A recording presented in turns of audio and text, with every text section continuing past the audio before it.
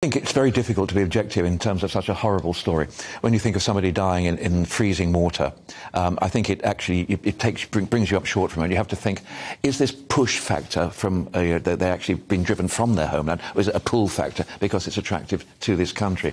The thing that slightly worries me is that at the moment people are paying £3,000, £4,000, £5,000 to come across. What the people smugglers, some of those vicious, evil, blood-sucking scumbags the world's ever known, what they will now do is to say, oh, the reason why they died is because it wasn't the top-of-the-range job, and they'll just increase the money. Look, we've got to actually finally do this. Rishi Sunak has just simply rehashed the old one. It's just like he just brought up what he said last week and the week before.